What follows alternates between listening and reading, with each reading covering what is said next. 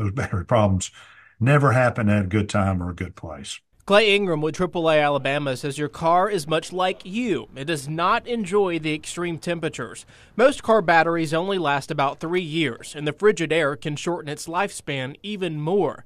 If you have had your battery for a couple years, he recommends you get it checked before it's too late and your car won't crank. They've got some great battery testers out there now that can tell you sort of the general health of your battery. So you know that if it's it can tell you if it's, in pretty good shape or in terrible shape and about to go out on you or somewhere in between. And that way you can make an informed, educated decision about when and where to replace that battery. We're all guilty of sometimes ignoring the warning lights on our dashboard, but it could eventually cost you. The cold weather is going to make your tire pressure drop. If your tires need to be 34 psi and your gauge shows 32, you will likely be okay.